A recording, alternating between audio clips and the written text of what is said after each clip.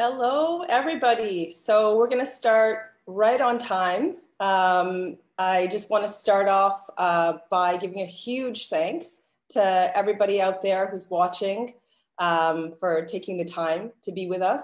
I'm thrilled to be part of this historic event. My name is Bianca Mageni. I'm with the Canadian Foreign Policy Institute. First, a little bit of housekeeping. We're going to be hearing from our speakers. And then we're going to be taking some questions from journalists. If there's time, we'll take a few audience questions as well. So first off, I want to let everyone know that there is a chat and we've posted a social media guide that you can use to support our event in there. Also, you can follow Foreign Policy's Twitter at foreignpolicy_C to support this event. And just please share that this is happening live to your Facebook, and so that your friends who haven't registered can watch at facebook.com/CDN Dimension. So we don't have the bandwidth to sort of monitor the comments. So just asking you, imploring you to please just keep them very civil. We know there's a lot of varied opinions on this topic and we support people's prerogative to express themselves. That's great. But we just ask that you engage in civil discourse. So before handing it over to our guests, Roger Waters and Foreign Minister Jorge Arreaza, I want to thank the people who made this event possible. We're so grateful to our co-sponsors, Common Frontiers, who did a lot of media work and have done so much to promote this event. We'd like to thank the Canadian Latin America Alliance. We're doing all the background tech work right now to get this to you all in your homes. Special shout out to our media sponsor, Canadian Dimension, who are also live streaming this event. So please find out more about these terrific groups and the work that they're doing. I also just want to thank the many groups who've endorsed this event.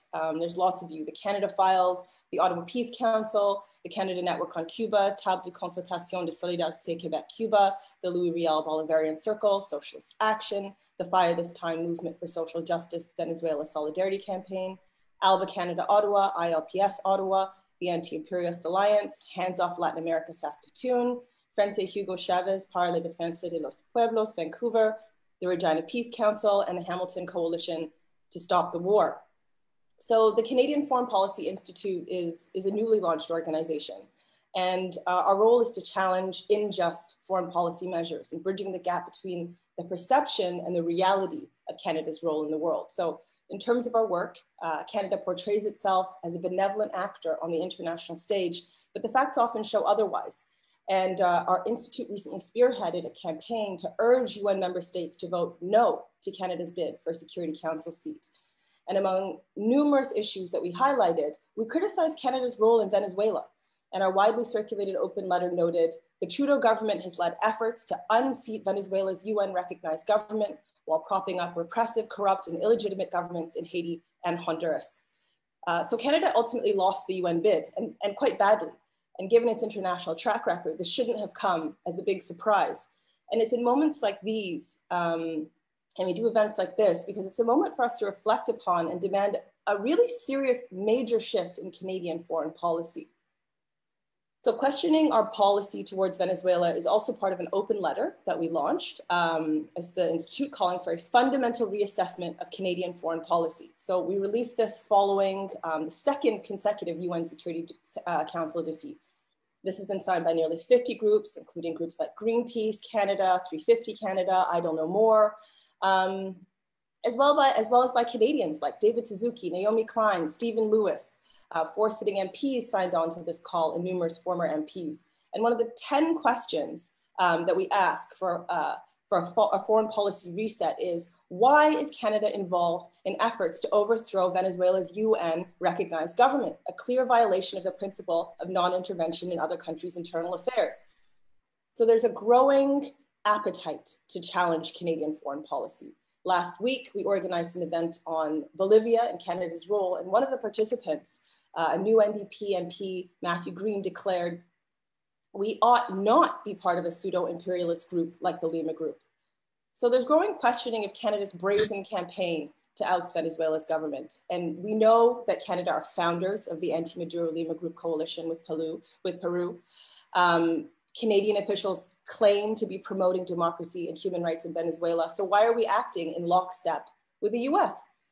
The damage caused by the US sanctions to Venezuela's economy and health are immense. This is death, this is starvation, and yet Canada has added to this, further squeezing Venezuela's economy.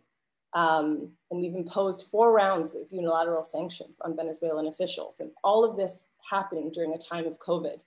And we also know that Canada has played a critical role in building international diplomatic support for self-proclaimed President Juan Guaido. So our country continues to aggressively support him. As Canadians, we have to ask ourselves, what does this have to do with democracy?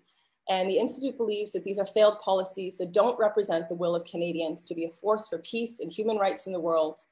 And I could go on, but I doubt anyone tuned in to hear me. So on that note, it gives me great pleasure to hand over the floor to our first guest, who helped greatly in our campaign to defeat Canada's bid for a Security Council seat, a tireless and brave advocate for human rights.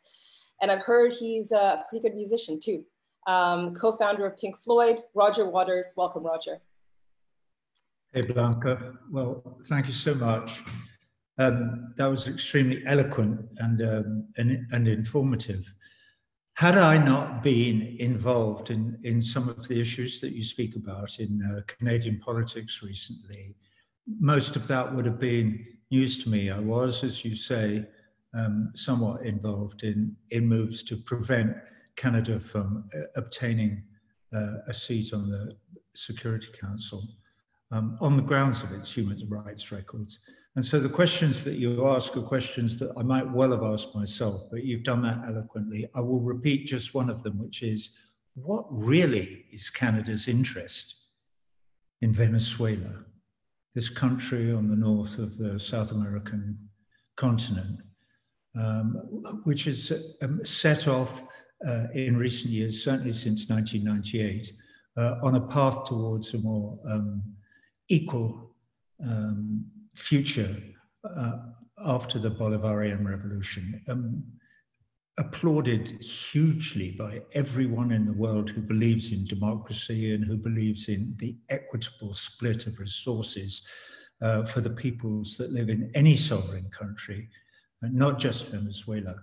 So I'm so pleased to have been able to join this. I know Jorge. We have broken bread together in the past. I'm really, really interested to hear what he has to say. But just while I have the floor for a second, I want to also say hello to all my friends in the Wet'suwet'en movement and fighting the coastal pipeline there.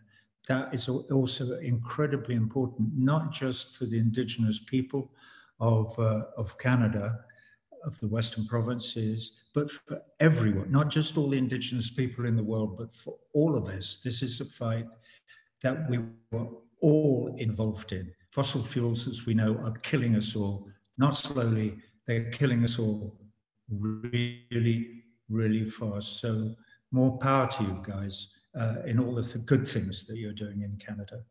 And now I'm gonna shut up. And if I have to answer a question later, I shall endeavor to do so. I hope Richard Branson is watching this.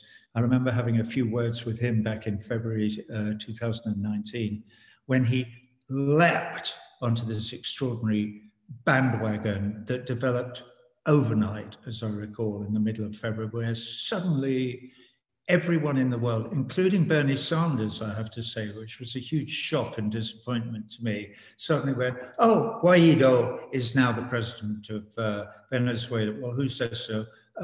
Elliot Abrams and Mike Pompeo and Donald Trump say so. So he is. So I really am going to stop now, Jorge, and say, hey, I can't welcome you because you're in Venezuela, but it's so lovely that Blanca has welcomed us both to Canada, which is a great country with a huge tradition of protest, and where, by the way, the majority of the people hold the same philosophical and political positions that Blanca does. It's really a narrow front of the government that supports the Lima Group and so on. So I'm listening, brother. The floor is yours. Thank you so much, Roger. And we're obviously very glad the Canadians could bring, more of this to your attention. It's so great to hear your perspective, and also to just hear the encouragement for us to see all of ourselves as part of the struggle. And now it's my pleasure to introduce the Venezuelan Foreign Minister, Jorge Arreaza. He has held several important positions in the current Venezuelan government, as well as in the government of President Hugo Chavez, who was Vice President of Venezuela from 2013 to 2016, and he was simultaneously Area Vice President for the Social Development and Revolution of the Missions, as well as the Minister of University Education, Science and Technology from 2016 to 2017. He was appointed Foreign Minister in 2017. Welcome to the Foreign Minister. Thank you so much.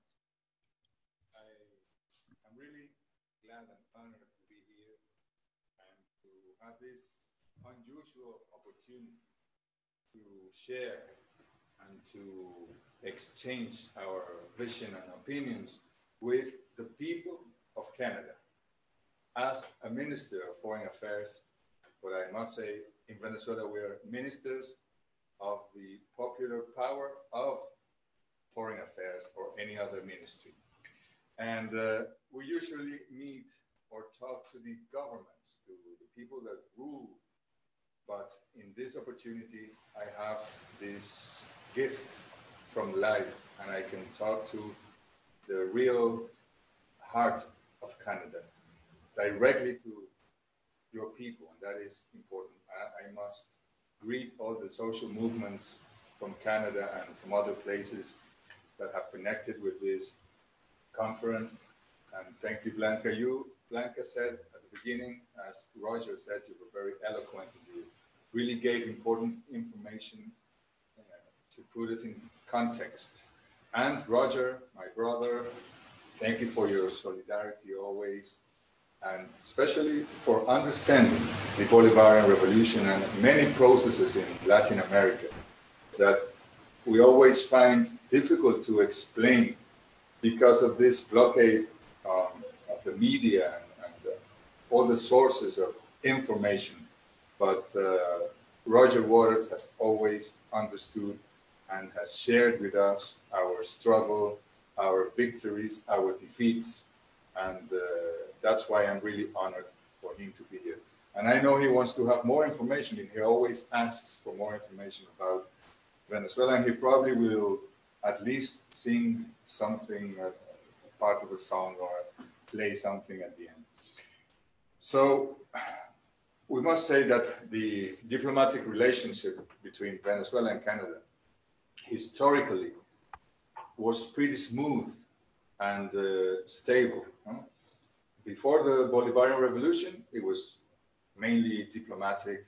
And after the Bolivarian Revolution, it even became more close. And we had many business exchanges for investment, for Canadian investment in Venezuela. We had companies that came to Venezuela, worked in Venezuela, and it was a better time for our relation. But suddenly, something happened in 2016.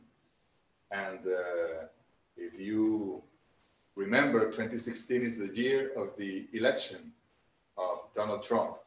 But especially everything happened in 2017. Trump was already in office.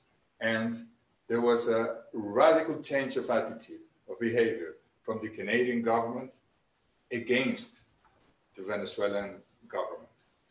So somehow, especially through the former Minister of Foreign Affairs of Canada, Chrystia Freeland, she began to question everything about Venezuela.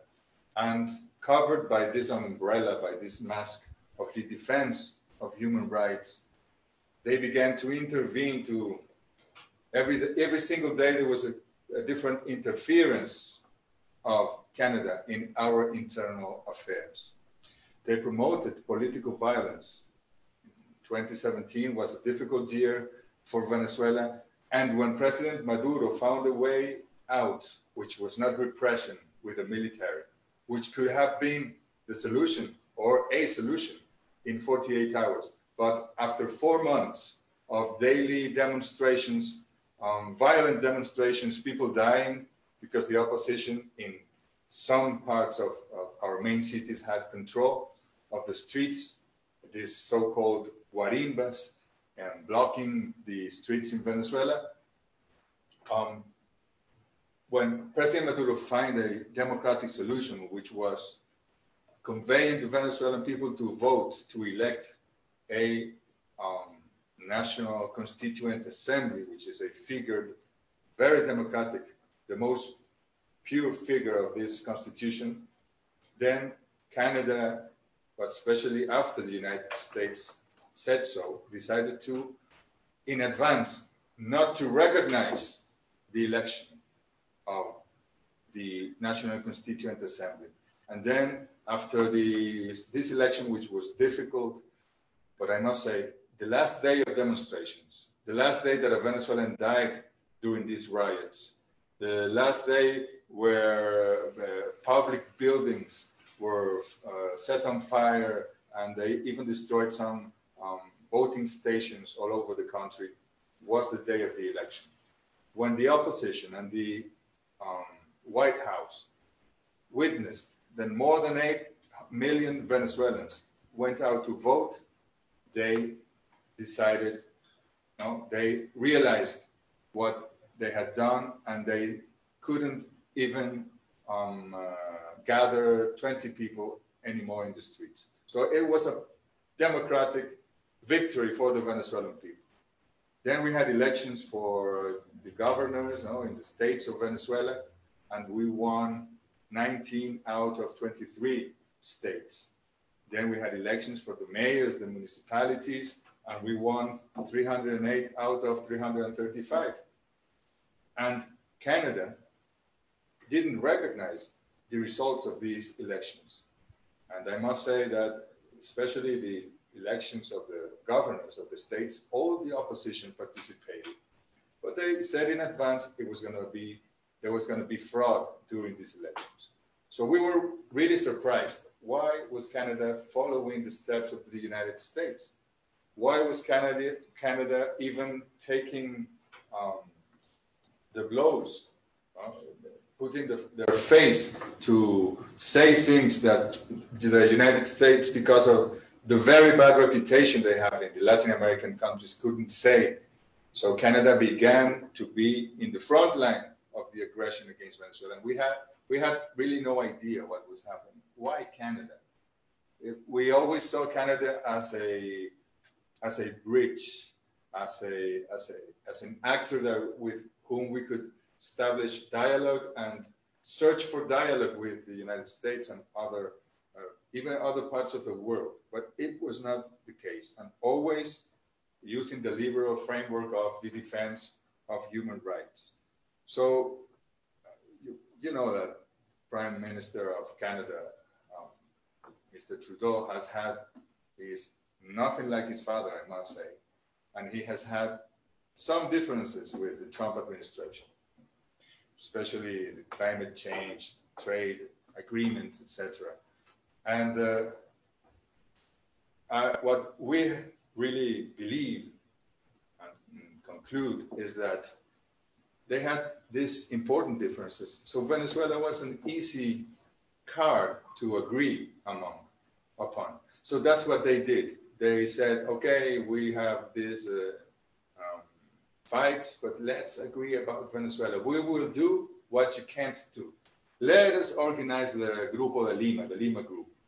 No, it won't be you directly, Mr. Pompeo. It's going to be Cristia, it's going to be Trudeau. It's going to be easier if we do it this way. Because if the United States is a member of the Grupo de Lima, no one is going to give any credibility to this group, because they will believe that it is the United States with its regime change policy trying to attack Venezuela. And we also must say that there is a second reason or motivation that produces this aggression from Canada against Venezuela. It is related to the oil interests, these big companies in Alberta, this state of Canada, where you produce heavy oil, just like Venezuelan oil. heavy oil. And the refineries, especially in the south of the United States, in Texas, in Florida and other parts, are designed for the Venezuelan oil, for heavy oil, because traditionally it was Venezuela that supplied this petroleum, this oil to these refineries. And now, because of this aggression against Venezuela, because of these sanctions against Venezuela, the oil from Canada is substituting the one that the oil from Venezuela. So there was a clear interest, but there was also some interest from some companies like Crystalex, which was a mining company in Venezuela that, how do you say, empresa maletín?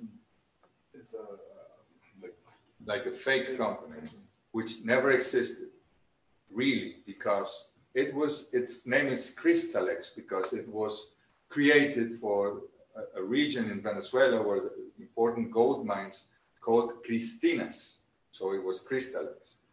And they had a lot of struggles and fights with the miners in Venezuela, the small miner in Venezuela, and they didn't make an important investment. But at some point, President Chavez decided to nationalize all the gold industries, and these companies were asked to leave Venezuela.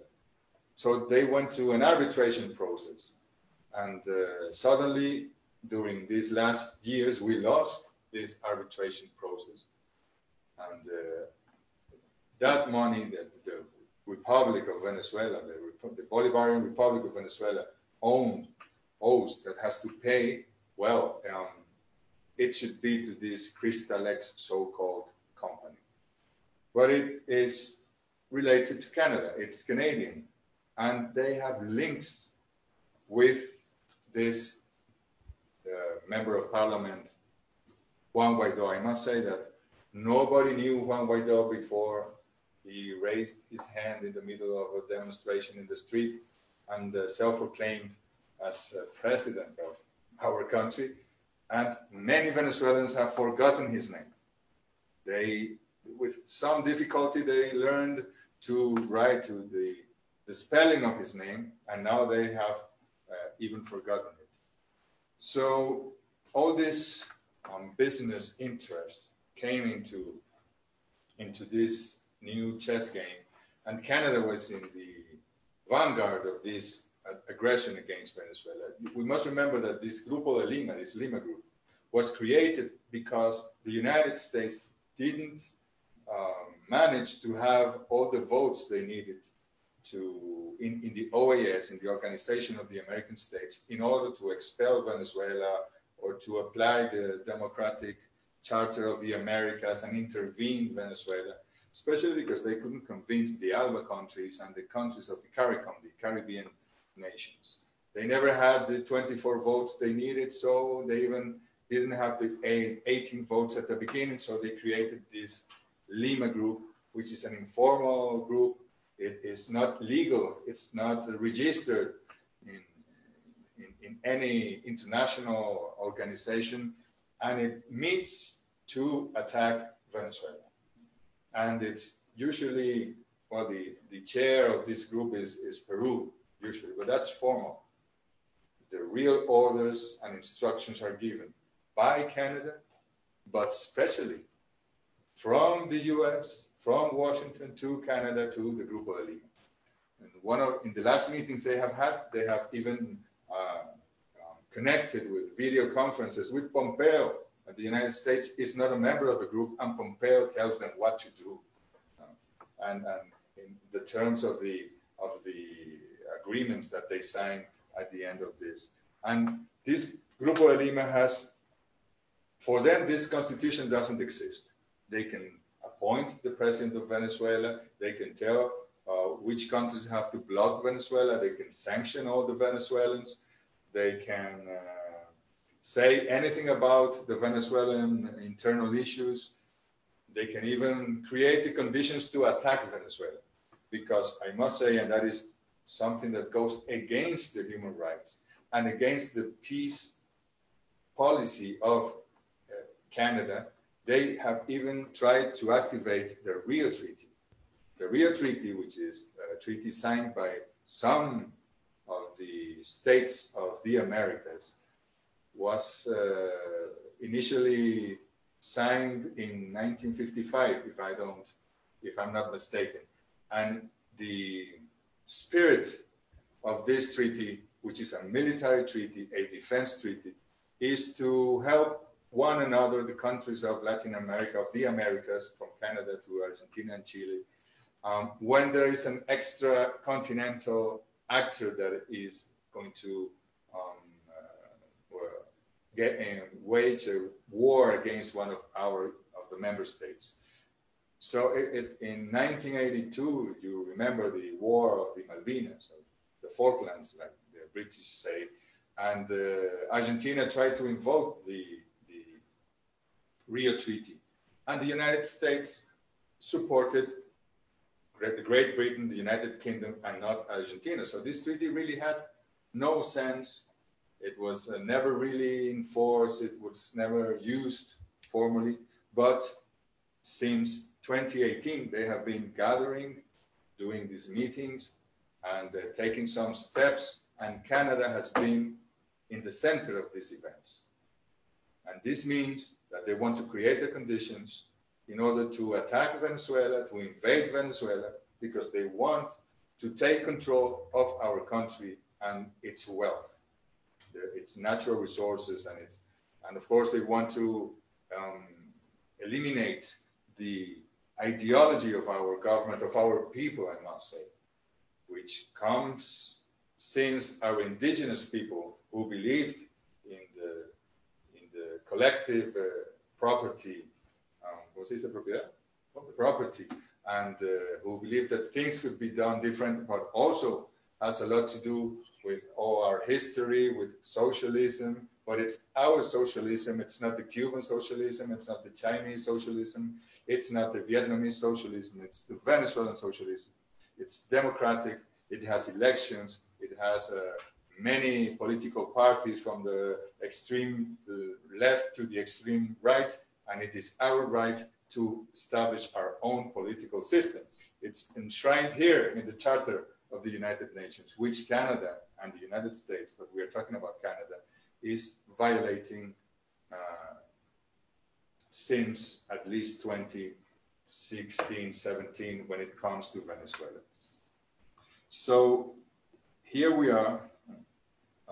And then in 2019, there was a plan, which was not decided in 2019. It was discussed in the Grupo de Lima and in other groups and instances, and it was launched in 2019, but it really began in 2018, during December 2017 and February 2018, there was a political dialogue process in Dominican Republic. The host was the president of Dominican Republic. Former president of Spain, Rodriguez Zapatero, was there. And the right-wing opposition and the Venezuelan government sat, and we agreed on many topics. And we had the agreement already printed. And the media was there the February 7th of 2018. And everything was set. And our delegation arrived with their pens in their hand to sign the agreement. And when the delegation of the opposition arrived, they said there was nothing to agree upon, there was nothing to sign, because they couldn't reach an agreement with the dictatorship, the tyrant, Maduro, and all this narrative against their own country. So what happened was that we kept on with the agreement unilaterally. We went to the presidential elections, which were due to happen in 2018, and this opposition didn't register for the elections, so President Maduro was almost alone. That's not what we wanted. There was an important candidate from the opposition, but he was not the best one. of them. He, before he had been the chief of campaign of Enrique Capriles, the candidate against Comandante Chavez in 2012. So the traditional parties boycotted the elections. The European Union, the US, Canada, in advance said that they wouldn't recognize the results of the elections. So this was a plan. It was activated at that same moment, February the 7th. And they decided to not to recognize the Venezuelan constitution, the president that was going to be elected, but they had to wait until the 10th, January the 10th, when this constitution sets the inauguration of the government that was elected the year before. And President Maduro was sworn as president and formally, and he became the president of the United States, of Venezuela, elected but not recognized by the United States and these other countries. And at some point, January the 23rd, this man, Guaido, went to a demonstration, raised his hand, declared himself, self-proclaimed himself as president of Venezuela, and the plan was in place, was happening. At the beginning, it was ridiculous, and we even laughed, I must say. I said, this man is absolutely crazy, what is he doing? But then a new method of the international relations happened. The Twitter, Mr. Mike Pence tweeted, recognizing Guaido as the president of Venezuela. Then Mr. John Bolton, I almost don't even remember him well. And then Mr. Mike Pompeo, I'm talking the same day, the 23rd of January. And in the evening, Mr. Donald Trump. So that was the recognition that Guaido was looking for. And it happened. That was the plan. Then a couple of days after that, Canada recognized this man who nobody elected, nobody voted for him. And then the Europeans took a little long. Oh, Mr. Borrell, who was then the Minister of Foreign Affairs of Spain, said that the Americans convinced them that Maduro was already out of power. It was a matter of not weeks, but days. So they set an ultimatum, a deadline to the Venezuelan government. Maduro, if you don't call for new elections, then we are going to recognize Guaido. You have 8 days.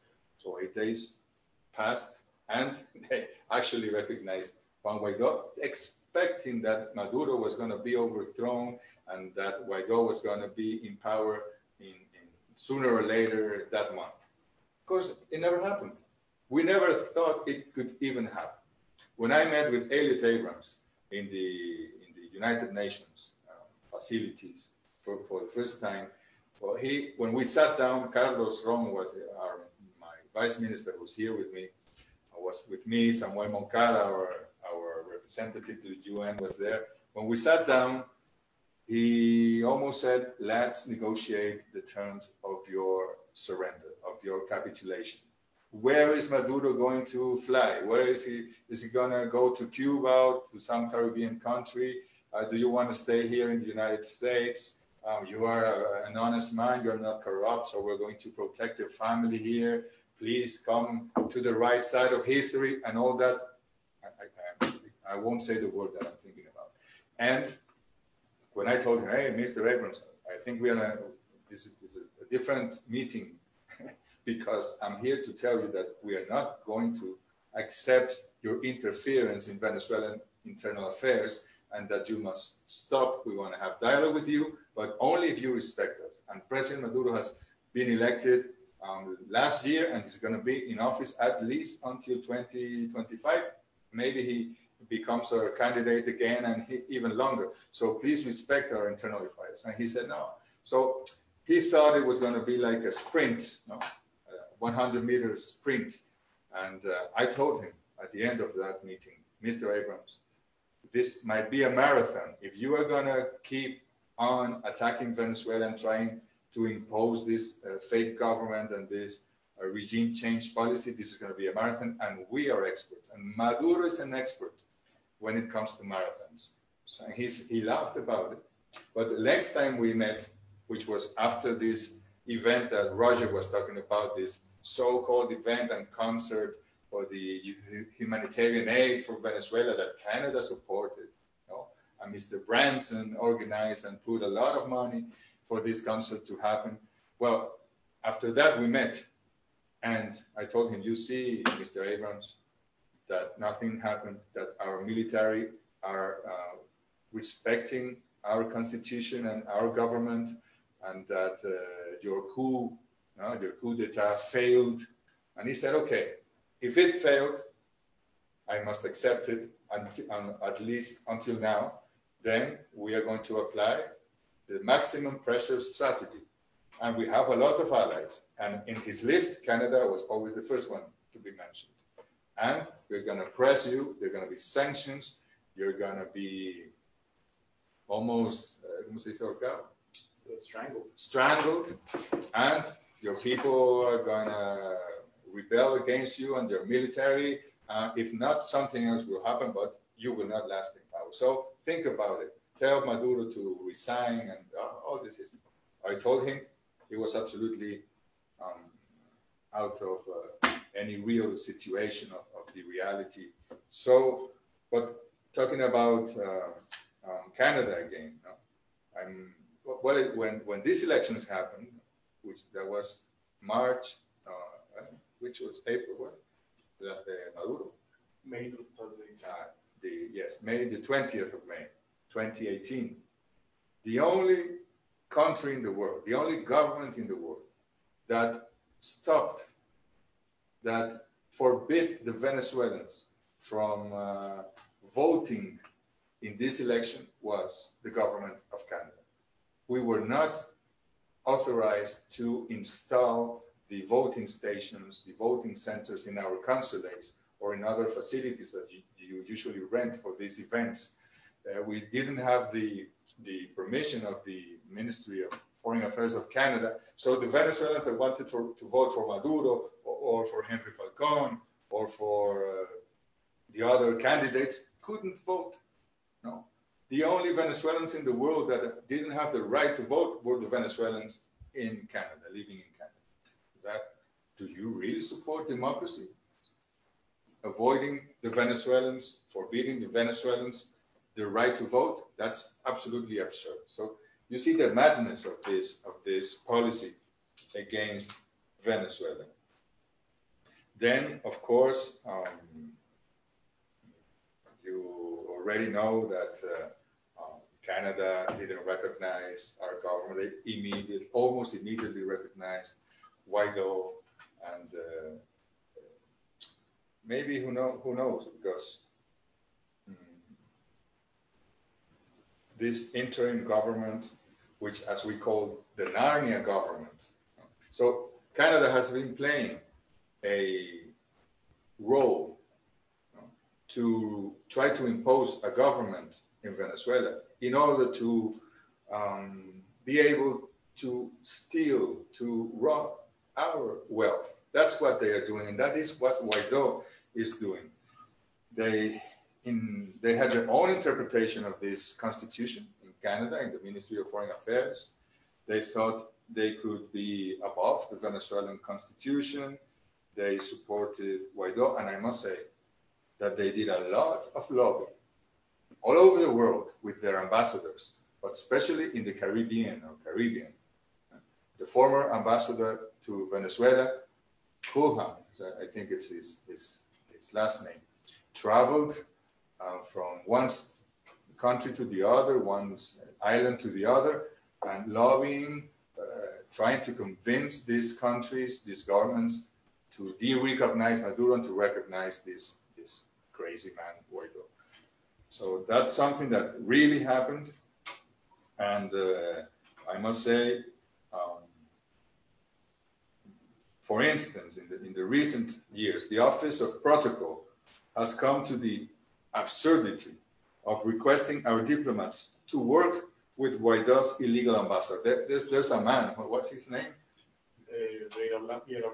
Vieira Blanco, a rich Venezuelan who used to tweet from his Porsche, his car in Miami, he was appointed ambassador of the Narnia government to Canada. So they are telling our ambassador and our staff in our embassy in Ottawa to work for this man. That's what the protocol office of that ministry is trying to do.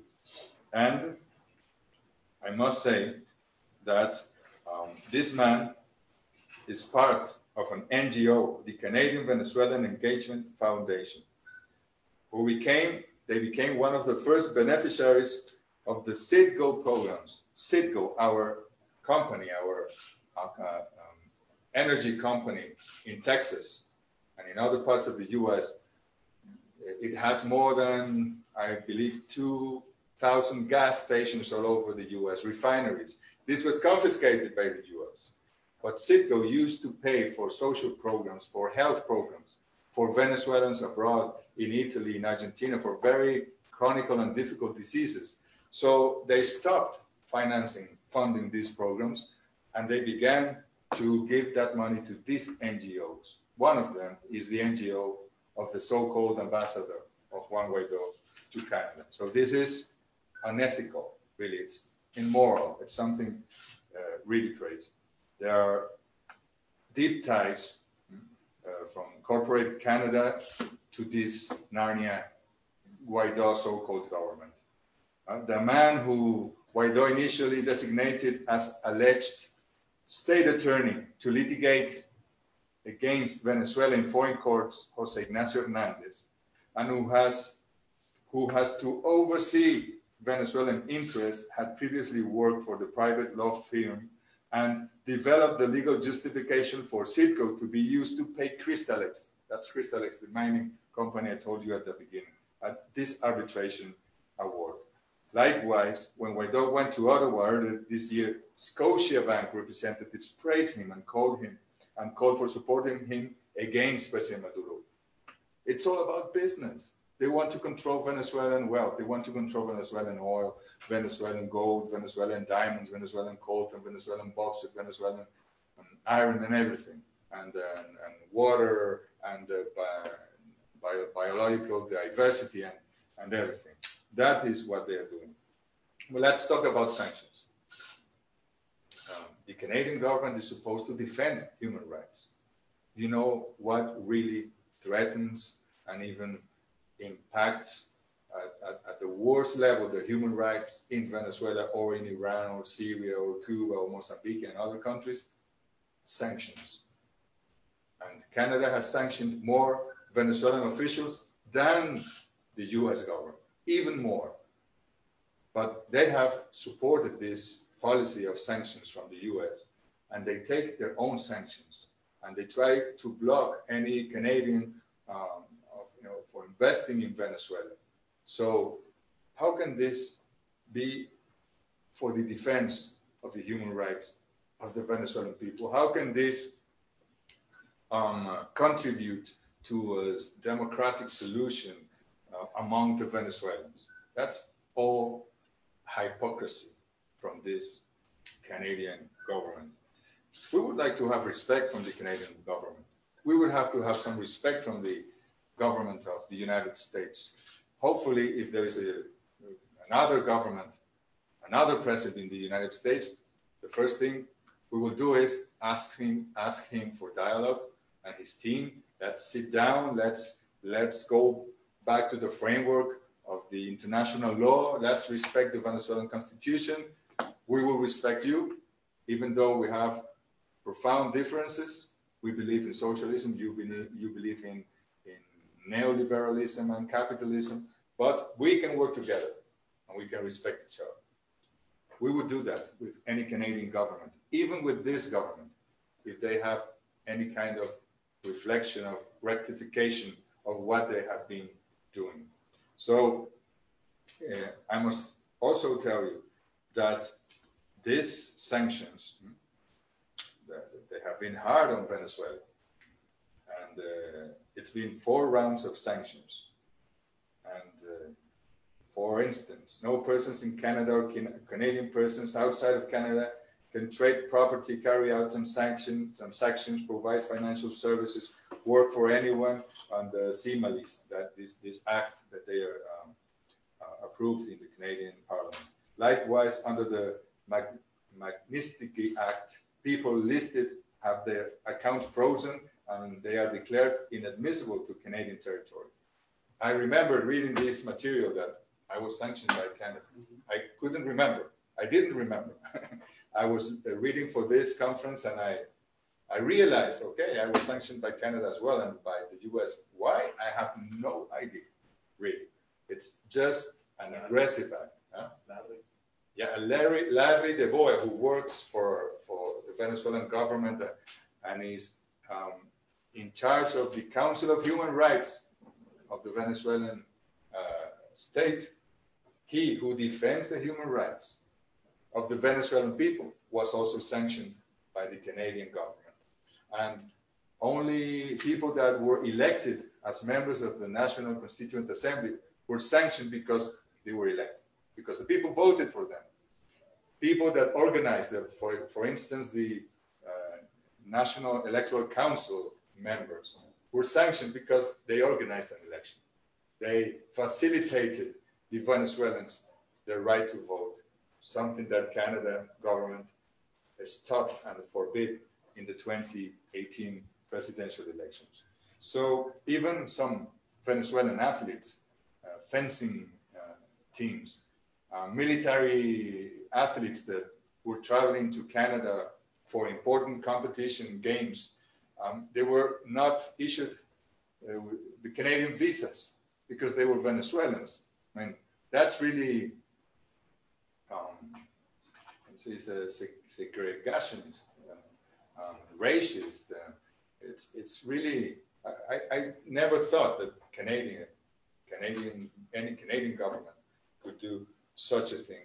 And I wanted to share with you, I insist, if the Mr. Champagne of the Minister of Foreign Affairs of Canada wants to have a conversation with the Minister of Foreign Affairs of the Bolivarian Republic of Venezuela, I can call him and we can have a phone call right now. If he wants to meet with me in Ottawa, in Caracas, in Mexico City, in Beijing or whatever, I can travel whenever he wants, because we believe that we should respect Canada and Canada should respect Venezuela and not interfere in the Venezuelan internal affairs. And Canada should, if they really want to defend the Venezuelans' human rights, then they should stop sanctioning Venezuelans and they should stop supporting the sanctions and the blockade that the United States has imposed to the Venezuelan people.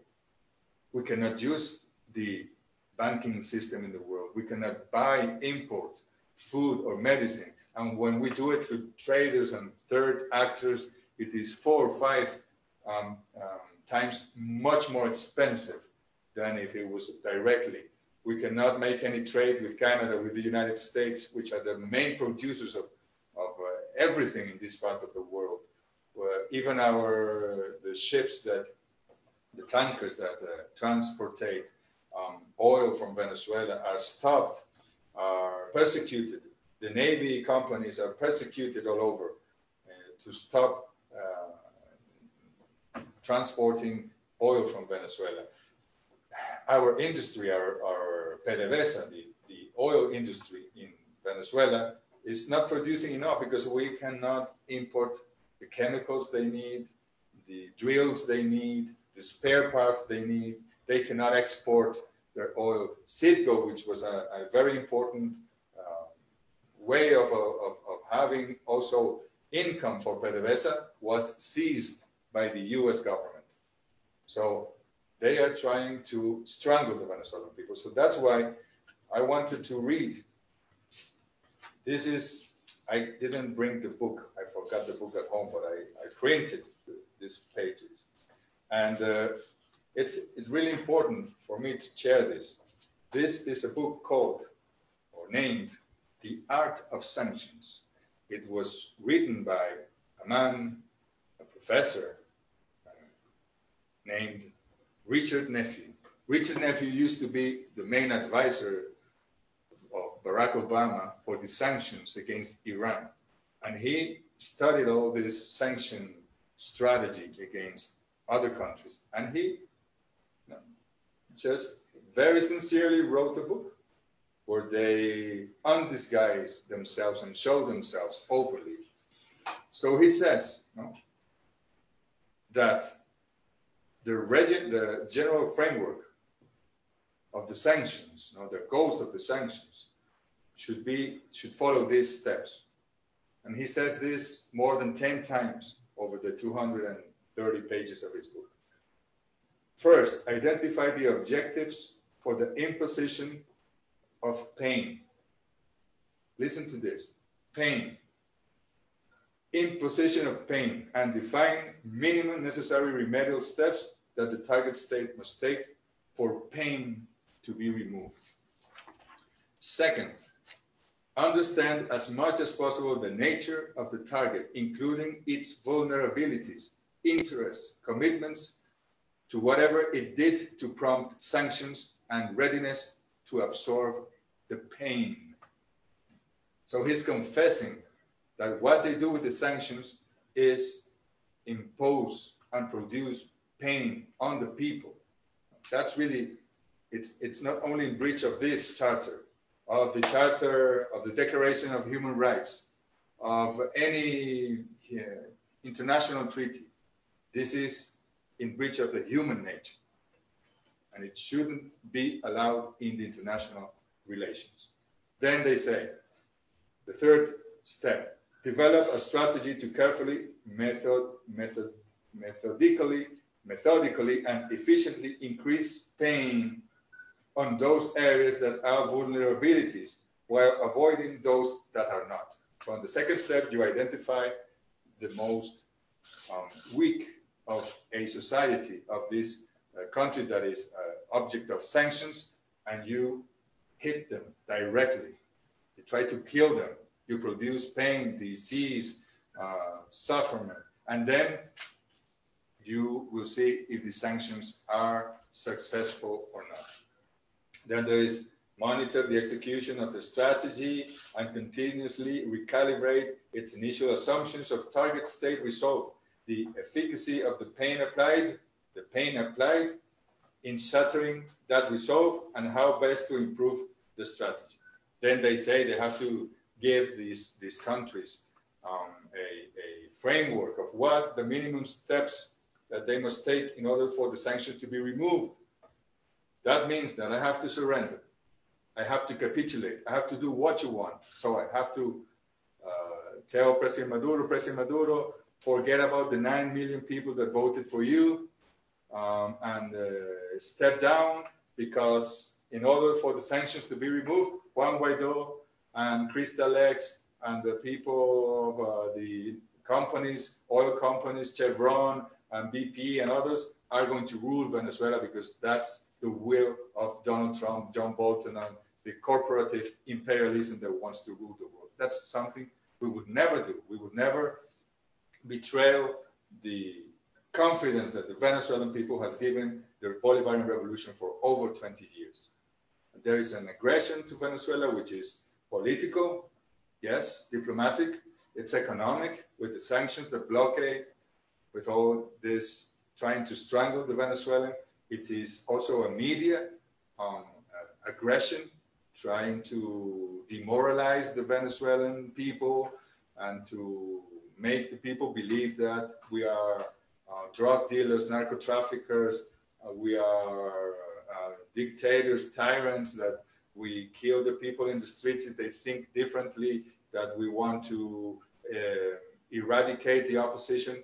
That is all false. That is all lies. That is what they are trying. They are working on their own public opinion to create the conditions, like they did in Panama, or they did in so many places, in Iran against Saddam Hussein, and whatever, in Libya against Gaddafi, in Syria against al-Assad, create this public opinion environment in order to justify whatever attack, aggression, military or not, against Venezuela. That is what they are trying to do. And our people has a high level of awareness, of consciousness, and we would defend the Venezuelan homeland with missiles, with tanks, with airplanes, with pistols, with rifles, with knives, with sticks, with spoons, with stones, and whatever we find. So it wouldn't be easy. And many people would die in Venezuela, and probably our country would be destroyed. But maybe the outcome of an invasion in Venezuela would be even worse than the Vietnam War, because we would know how to resist. Our Bolivarian armed forces know what to do. Our militia forces, which is the reserve of the armed forces, know what to do. And we, each one of us, would know what to do. That's not what we want. We want our country to be respected, our sovereignty to be respected. This charter and this constitution, Charter of the United Nations, this constitution, the Declaration, Universal Declaration on Human Rights, to be respected when it comes to Venezuela, and to let us follow our own path. That is all that we want. What can we do with Canada? I don't know. But I am sure that they are in breach of international law.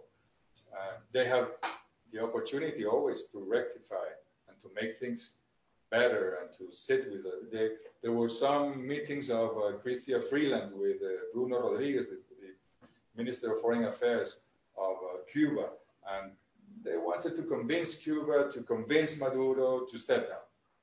That's not what we want.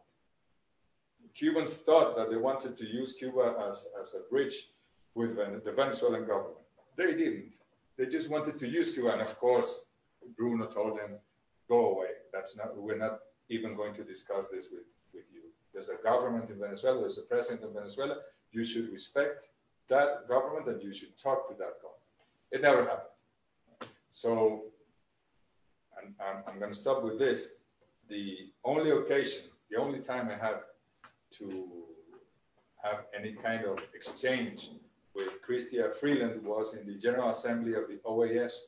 The last General Assembly that Venezuela attended, because we were in the process of retiring from the OAS, and we had to stay for 2 years to comply with the OAS charter, although we had already officially said that we were going to, how do you say, to leave. There's another expression. And that time, but she took the floor. She said, I don't know how many things about my president, my country, my government. And then I had the time to answer.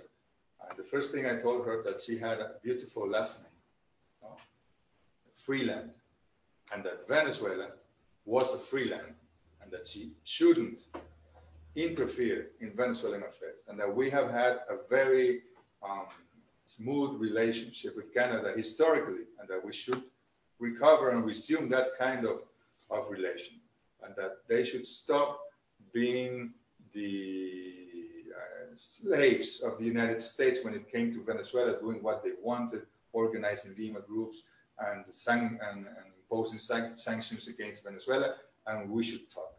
Of course, she almost went, she was hysterical. She said she would never talk to us, that we were dictators and whatever. So I believe that you in Canada, for the social movements, the political parties, the universities, the think tanks in Canada, people that really understand the Canadian society, you should press your government.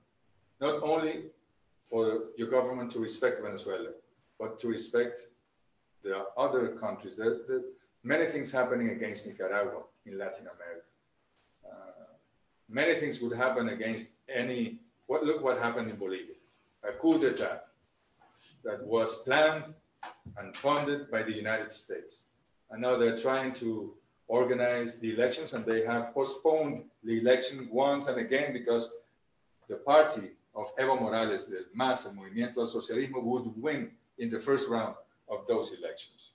And they are persecuting, they are saying that Evo Morales, accusing him for felony and whatever, because they want him in jail, and the candidate, Luis Arce, also I'm the candidate for vice president as well. So that is what the empires do. And I must always remember this. The empire is not the United States. The empire is, of course, not the people of the United States. We respect and we love and admire the people of the United States. The empire goes beyond. It's also countries in Europe, but it's not the countries. It's not the people of Europe. It's not the British people. It's not the French people. It's this set of corporations, of transnational interests, of lucrative corporations that exploit the human beings, the workers, and that, as Eisenhower said, this military industrial complex, it's also financial, technological, they take the decisions in the capitalist world. They tell the governments what to do. That's why Trump became a president. They want to be sincere, to be very honest about, and let's put a businessman, a very rich man, because then we are already, we take the mask and we are already obvious of what we are. So we have to have this always present into account. We have to stop the empire. Imperialism has to be stopped.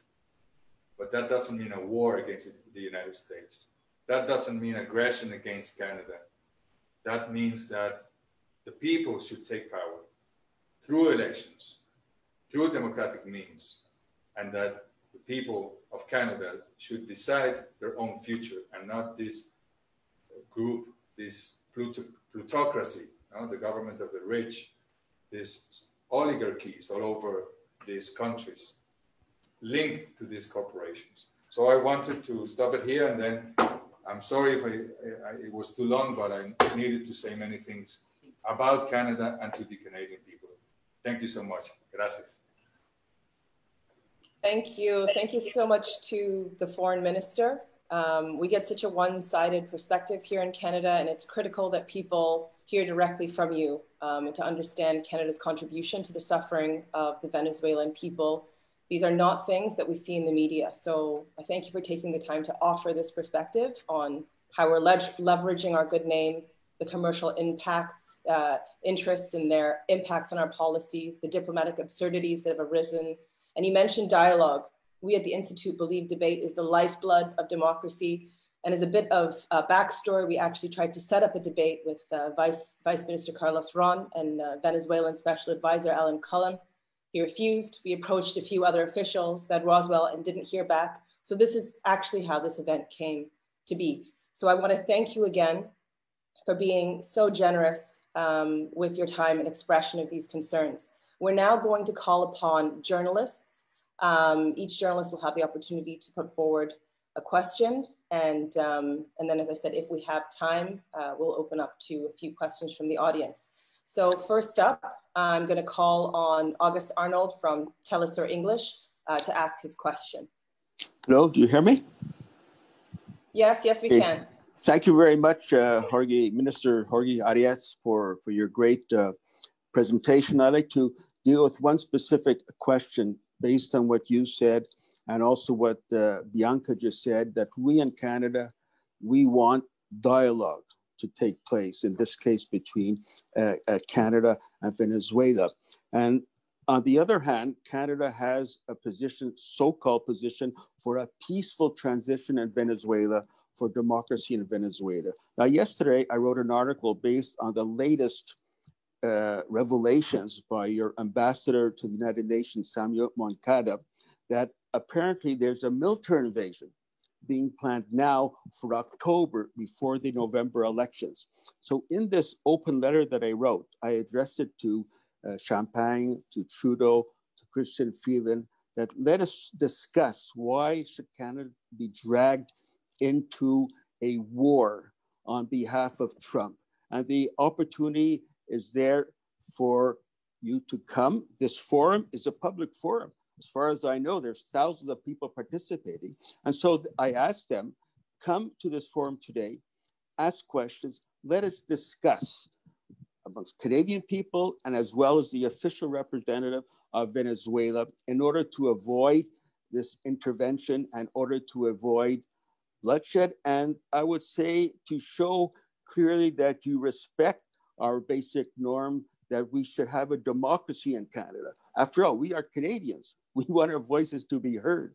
And our voice is that we do not agree with the Canadian position against Venezuela. So the question is, how would you deal with what I'm saying, Minister Arreaza?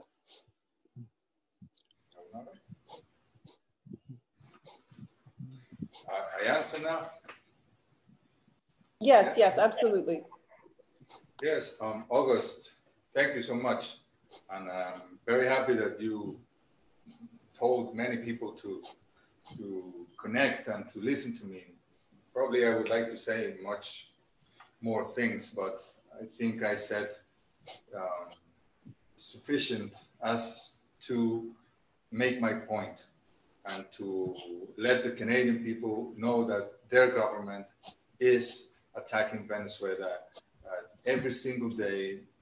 You know, when Trump accused, or when Russia was accused of supporting or intervening in the electoral campaign of Trump and all that investigation and all that scandal, because they suppose that Russia, we have been having the US intervention since February the 2nd, 1999, every single day, every single hour. And we have had Canadian intervention for the last 5 years at least. Every single day, every single week, every single month, every single hour. So that's something that should be taken into account, because you did not elect Mr. Trudeau and those political parties in the parliament in order to attack other countries in the name of the Canadian people.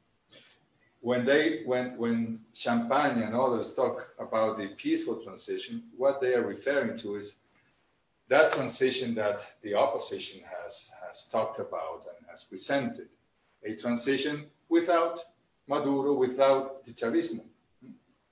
So we stepped down, or you saw that in April we were accused, not me, at least not for now, but President Maduro, Minister Tarek El Aissami, the Minister of Defense, Padrino, the President of the Judiciary System in Venezuela, Michael Moreno, they were accused of being the capos, the bosses of a drug cartel. That doesn't exist. I published a book from a Spanish journalist and researcher, Fernando Casado, about this so-called cartel de los soles that doesn't exist. It's a fiction.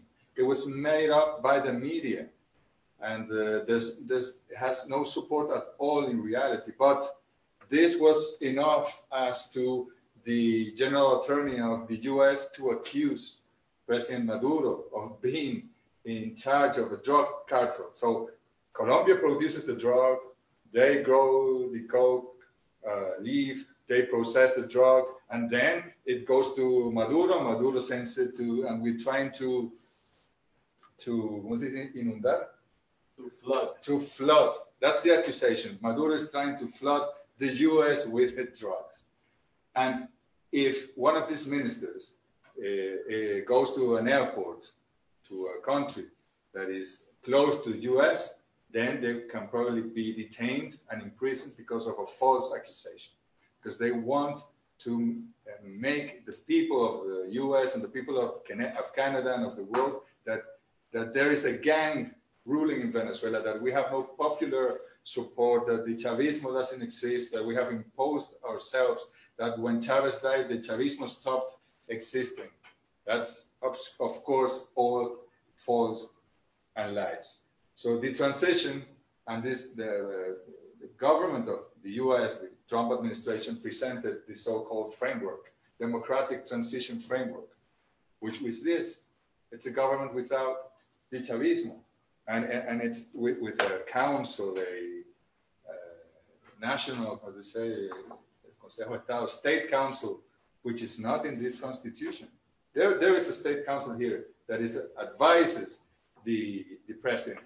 It doesn't substitute the president. It doesn't rule. So they want Juan Guaido to be in charge of that council and to rule in Venezuela. What is that? Who said they could do that? Who said they were allowed to create laws in Venezuela and to change our constitution and to ignore the popular will of the Venezuelan people when they elected President Maduro? And in fact, there are some rumors.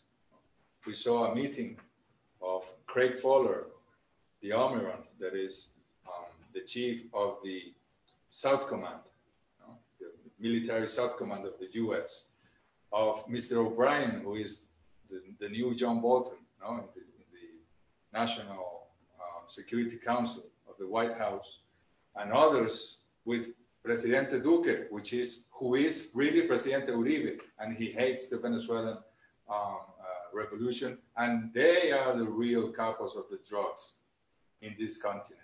And they have military bases of the US where the drug grows, and where it's processed, and where it's distributed through the Pacific, never through the Caribbean, or at least in very small amounts through the Caribbean. 94% of the Colombian drug gets to the US through the Pacific, or through planes directly to Central America, flights to Mexico, not through Venezuela or the Venezuelan coasts or the Venezuelan ships. That's absurd. So they met with Duque a couple of days ago, and they said they were meeting because of initiative, a new plan, Colombia Crece, a new plan to invest in Colombia, but they were really planning. And Mr. Duque today said that he had information that Venezuela is trying to buy missiles and very sophisticated war technology from Iran, and that we also get weapons from Russia and Belarus. You know what's happening in Belarus. And that those weapons we give to the dissident guerrillas in Colombia, and that with those weapons they are killing the social leaders in Colombia. Come on. So that's what they're trying to convince the public opinion. Lies. It's really perverse. No? And this hoax, it's a wink.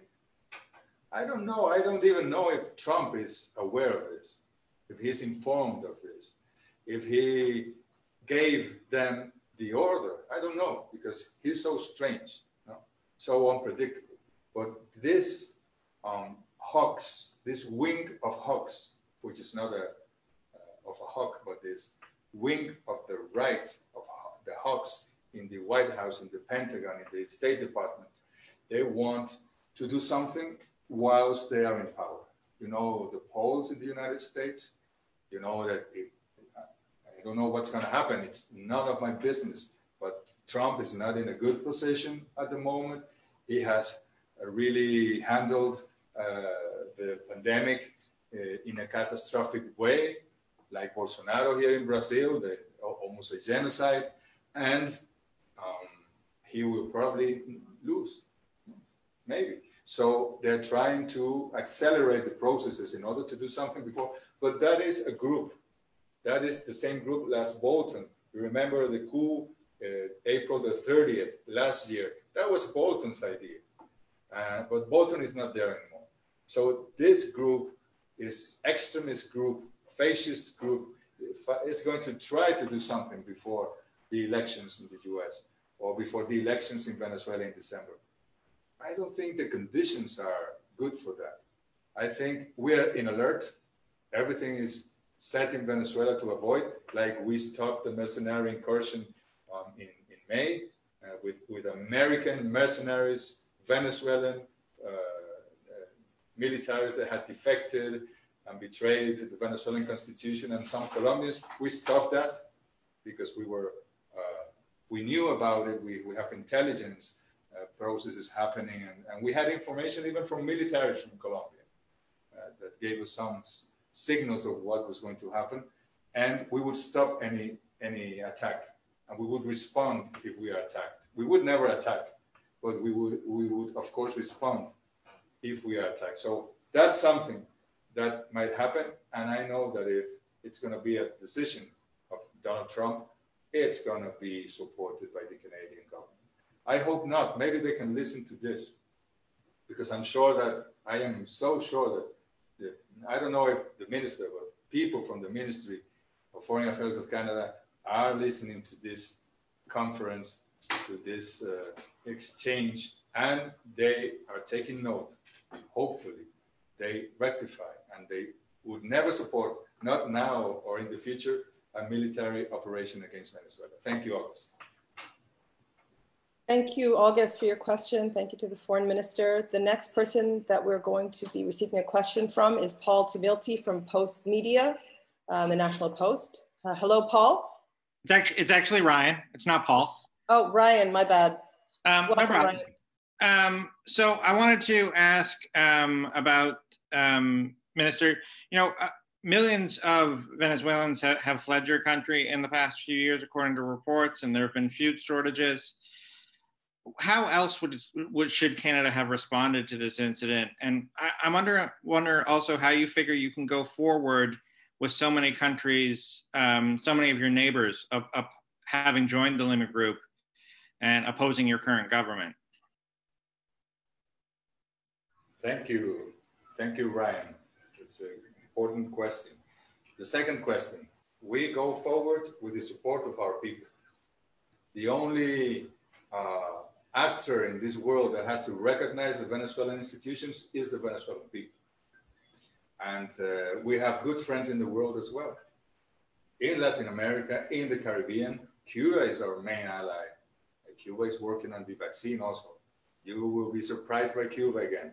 And we have China, Russia, India, Turkey, almost all of Africa.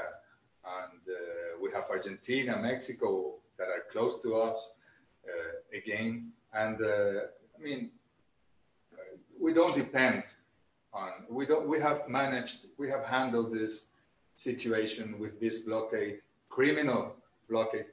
We have taken to the International Criminal Court the government, another government, the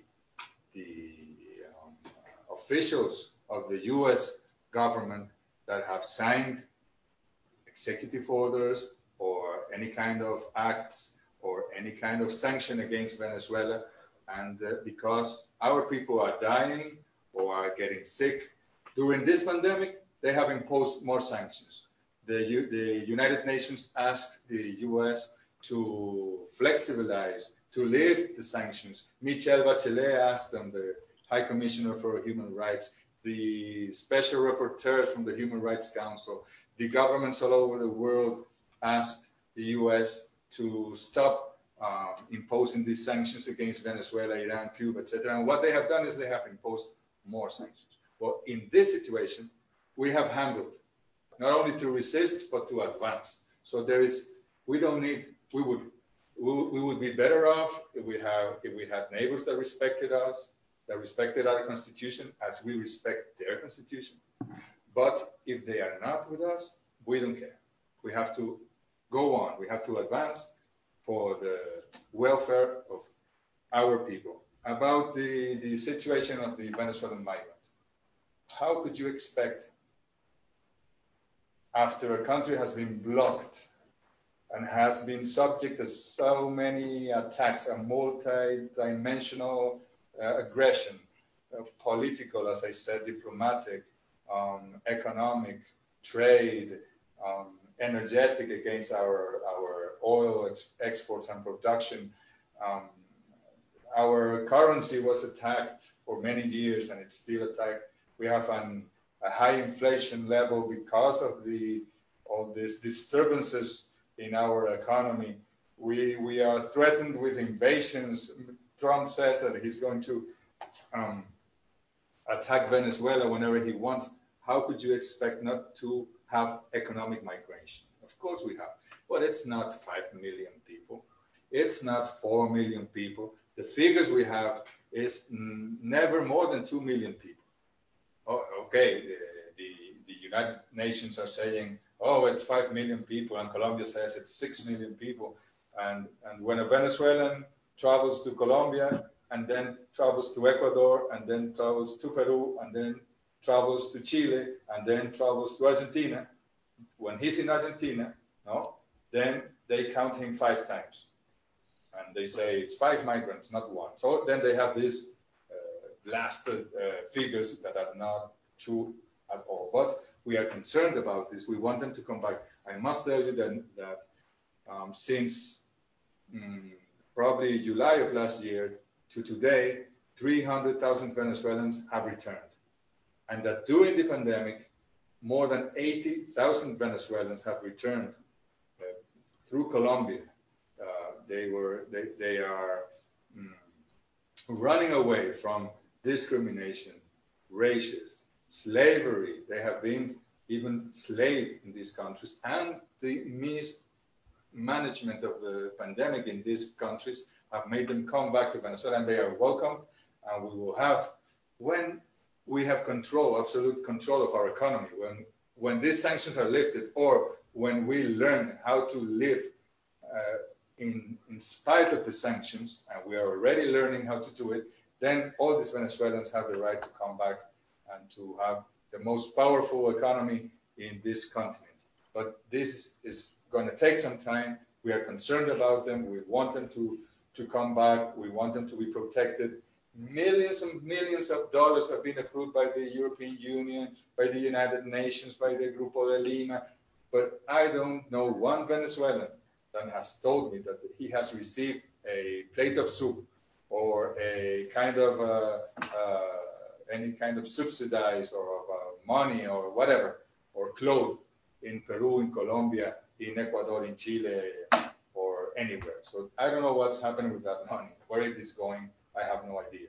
So all that is hypocrisy, I insist, to destabilize Venezuela. This migration was also induced, no?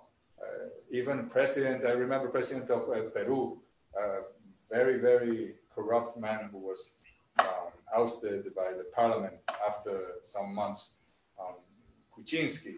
He said, oh, the Venezuelans should come to Peru with you because you are suffering this tyranny and whatever. When they received too many Venezuelans, they closed their borders to the Venezuelans. So that is our neighborhood. And we love Latin America, not all of their governments. Thank you. Thank you for your question, Ryan. Our next question is from Andre Denise from Maclean's Magazine. Andre? Hi there, and thank you very much for the presentation, Minister Arreaza. A question for you regarding Canadian foreign policy and the approach that we've taken to recognizing, or what the government calls the rightful president of Venezuela. So the foreign minister, Francois Philippe Champagne, tweeted a few days ago that Canada, with its international partners, calls for the establishment of a transitional government in Venezuela with a process driven by Venezuelans. A swift and peaceful transition to democracy is the most sustainable route to stability, recovery, and prosperity, and then tagged Juan Guaido in the post.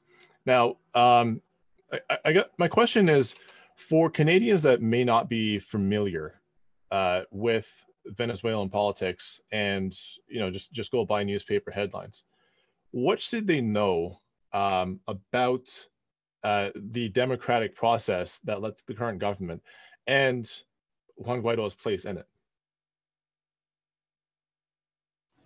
Thank you, Andre. Yes, in fact, last Friday, I believe, a statement was issued.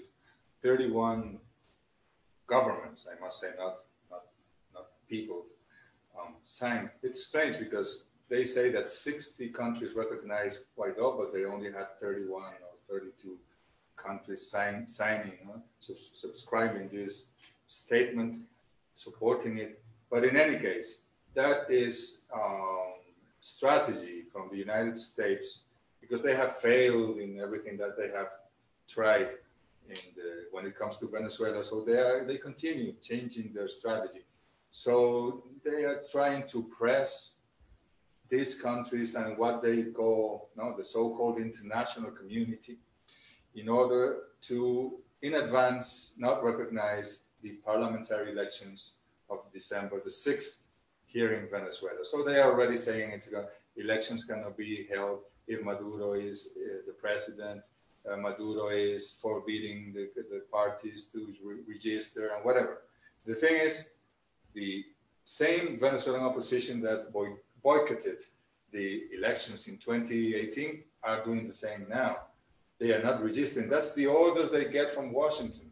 Do not register, because then you're going to validate the Maduro regime and the tyranny and whatever. So it is important for the Canadian people to know that there is a democracy in Venezuela, that we are here, the Bolivarian Revolution, and Hugo Chavez and Nicolás Maduro and our governors and mayors and the parliamentaries are there because they have been elected by the people in very fair elections with an electoral system that many people could aim by, because it is so clear, so transparent, it is accountable, it is auditable by many ways and means. So what they should know is that, of course, our democracy is not like the democracy in the United States. Only two parties, a plutocracy, the lobbies, you have to have a lot of money in order to become candidate. You have to compromise and promise things to the companies and their lobbies and to Israel and the Zionist lobby and whatever. No, here in Venezuela, our president used to be a bus driver, and he was a trade unionist. And then he was with Chavez, supporting Chavez, and being one of his main disciples all over the governments of the Bolivarian Revolution and before. So here in Venezuela, there are many political parties. For this election, more than 100 political parties have been registered.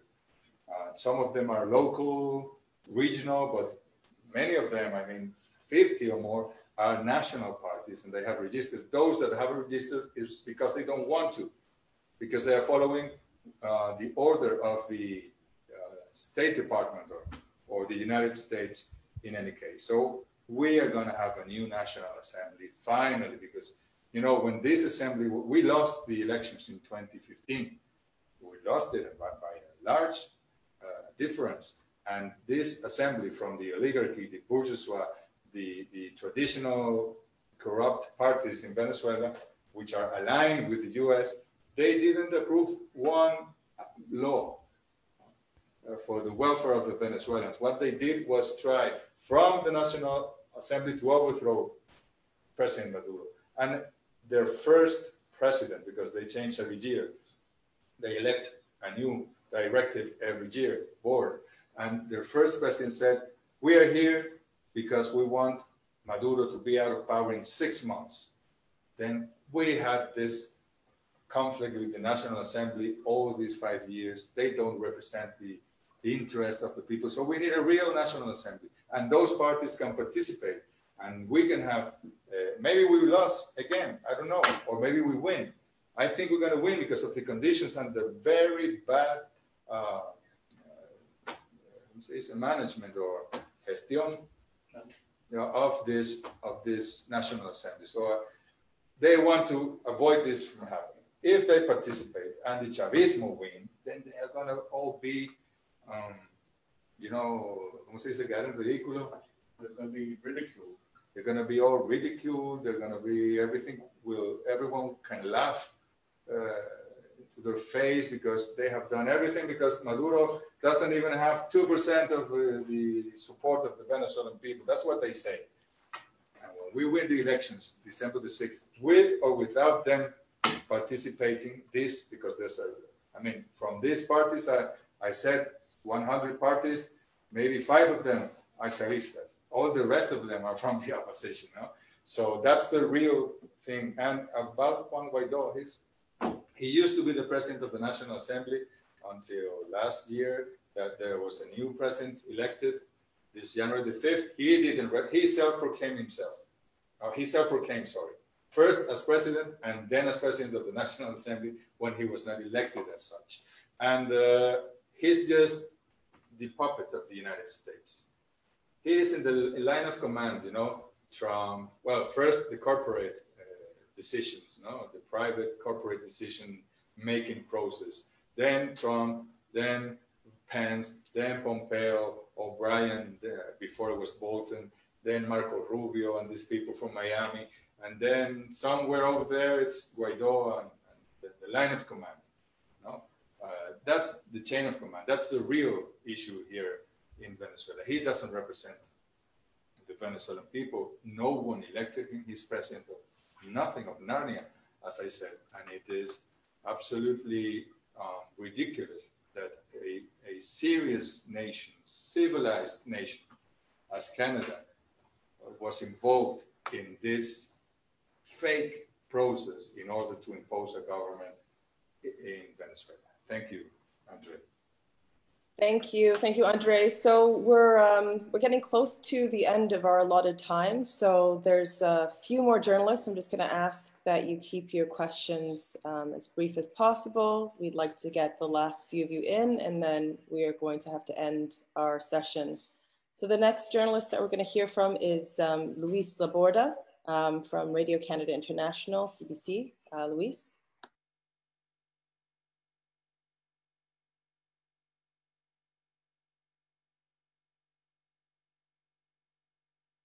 Hello, Luis, are you still there?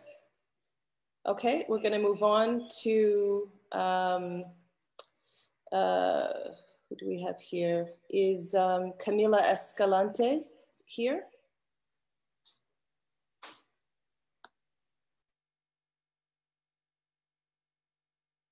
So I think that concludes all of our journalists for today. And I just want to say thank you to everyone for having been here. This was an incredible event, a historic event. And, you know, I just want to thank both Roger, who had to leave due to time considerations. It was a great discussion. And I just want us to continue to, you know, to debate these questions, to continue to ask ourselves whether we're willing to accept our government's participation in Trump-led regime efforts, and to think about the impacts that this has on the ability of everyday Venezuelans to thrive. So thanks again to Roger, who is gone. Thanks to Foreign Minister Arreaza for your generous presentation. Thank you for taking the time to be here with us. Thanks to everyone who participated, all the groups who helped co-sponsor and promote, our media sponsor, Canadian Dimension, Common Frontier, the Canadian Latin America Alliance. Let's continue to demand better of our country's foreign policy. You can sign our petition for a fundamental reassessment of Canadian foreign policy at foreignpolicy.ca. Thanks to all of you for being here. That's our program for today. Good night, everyone. Thank you.